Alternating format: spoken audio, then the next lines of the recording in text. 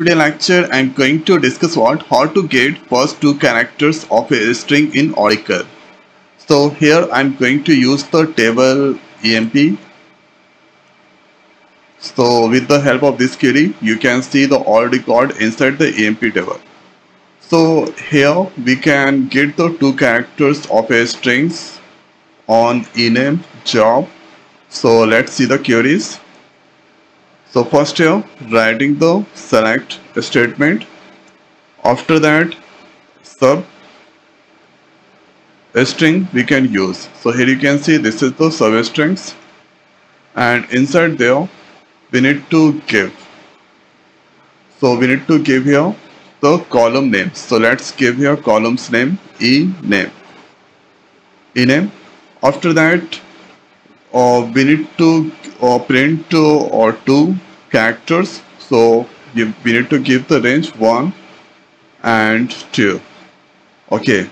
So substring accept three parameter. First is column name, then first string and the second string. After that, let's use here alias, and there let's give call, and this from so this come from the EMP table. So with the help of this, we can print first two character of the enames.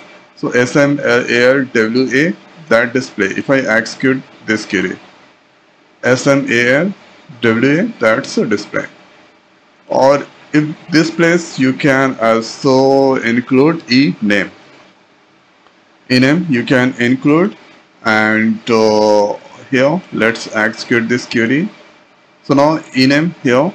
So here you can see ename SMAL, and two characters are displaying.